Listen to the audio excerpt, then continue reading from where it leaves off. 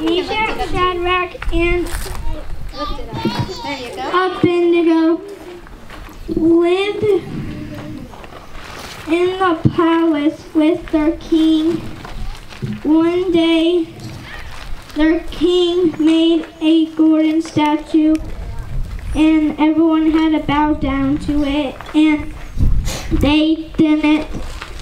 So the law was, if you don't bow down to the statue, you'll be thrown in the fiery furnace, and they didn't listen because their God said not to bow down to any other gods, only the God, your God.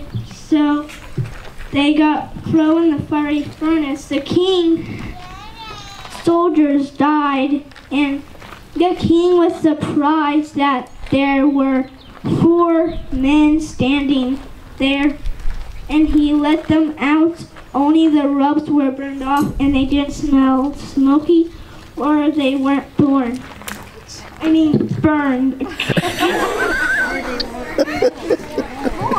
That's how God was with them in the heart attack.